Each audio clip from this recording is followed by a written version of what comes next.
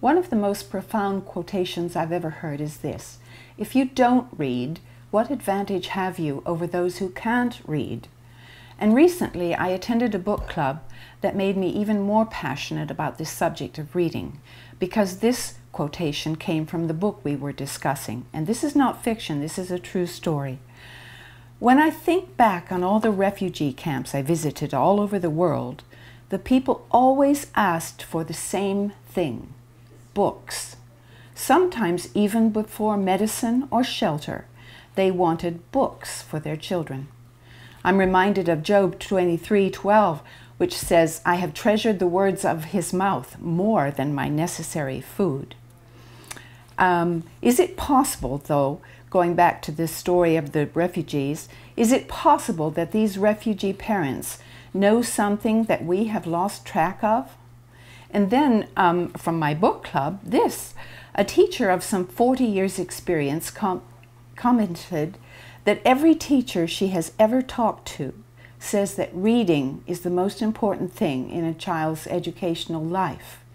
And I would dare to say that that cause and effect equation continues into adulthood. We know that older people often trace their character, their courage, their philosophy, morals, and ethics to the teaching of their parents. Their parents passed down a heritage, helping us to know who we are. And often those morals came from the Bible, as well as other good books and stories with moral persuasions. What happens to fill the void when this dynamic doesn't happen? What fills that void? And then I saw the Baltimore riots, and I thought, we have lost the heritage of who we are. I vividly remember the mother who went after her son, whom she had seen looting and rioting, and she screamed at him, "That's not who we are." She was so right, and I commend her for it. But tragically, I think we have lost the knowledge of who we are. Surely it is highly unlikely that you will go out looting if you have not lost sight of who you are and who you are supposed to be. If parents and grandparents are not passing down a valuable heritage to you, if you are not getting fed and challenged with ideas and concepts and even dreams, then perhaps you are being starved of your identity.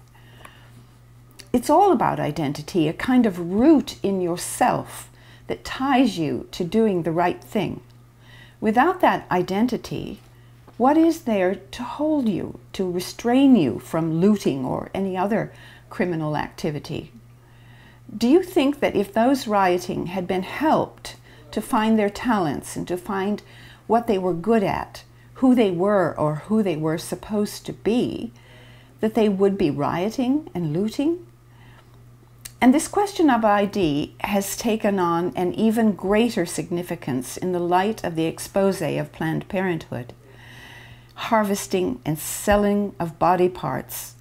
I cannot believe that that is who we are.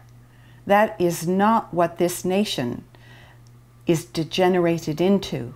That is certainly not who I am, and I think that as a nation, that is not who we are. We must oppose these practices and denounce them as evil. And tragically, it seems that we have lost our way, lost our identities, not only as individuals, but as groups and as churches. I attended a concert in a church the other day, and I began to wonder whether the ones who were churchgoers there were aware of the views of their founder. Sadly, I think not, and I base this on hearing many conversations about this. But again, it's a matter of losing our identity. Losing your identity causes you to become disoriented. And on this same subject, I would like to mention the book Jesus Wars by well-known historian Philip Jenkins.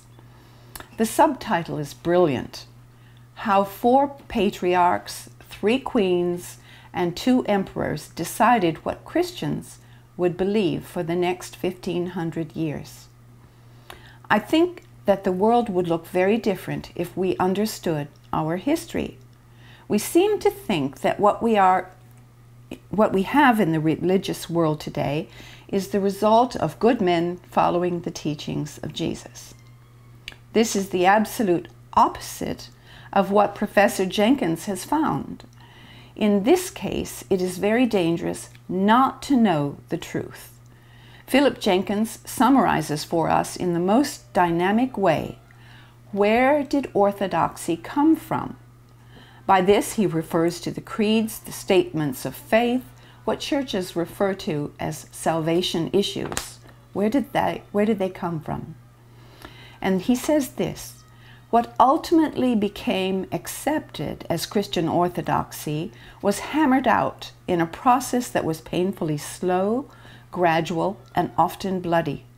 This conflict was marked by repeated struggles, coups, and open warfare spread over centuries. It is easy to imagine another outcome in which the so-called Orthodox would have been scorned as heretics, with incalculable consequences for mainstream political history, not to mention all later Christian thought and devotion. And so, you must ask yourself, after reading this book and being challenged by these facts, did the good guys win? Or was it more like eeny, meeny, miny, moe? First one side being the heretics, then the other. So Jenkins asks if it was just chance that we have the understanding that we have today. The winners wrote history. Is it reliable? Is there any possibility that they just made this stuff up? This is my analysis of our religious history, taken from Jenkins' book. It is not a pretty story. It is a story of profane wrangling, violent faith, gangster-like synods, countless reversals, and then reinstatements of previous councils, murder and mayhem. Professor Jenkins' most profound contribution, I think, is this: that the church councils which were responsible for the present-day creeds, in quote, remade a faith, end quote. This is, of course, huge. We think we have the original, but we have a remake. What we are left with is not version 1, which Jesus gave us. It is version 2, the remaking of the faith. It is positively dangerous not to know how the creeds came about. Do yourself a favor. Read The Jesus Wars, how 4 patriarchs, 3 queens, and 2 emperors decided what Christians would believe for the next 1500 years. I have a review at 21stcr.org. And I ask, who were these men who decided what we would believe? Who forged your theology? Were they worthy of such a task? It's dangerous not to know. Please check it out.